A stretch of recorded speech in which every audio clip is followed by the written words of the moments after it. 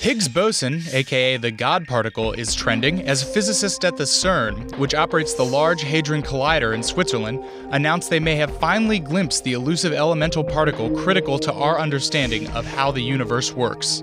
Named after physicist Peter Higgs, the subatomic particle is seen as the lynchpin to explain what gives mass and gravity to all other particles, thus allowing matter to interact the way we observe it.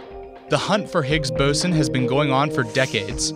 Scientists at the CERN say the latest evidence is not definitive discovery, but that the data is exciting and suggests that with further statistical analysis, they should know within a year if the theoretical Higgs boson actually exists.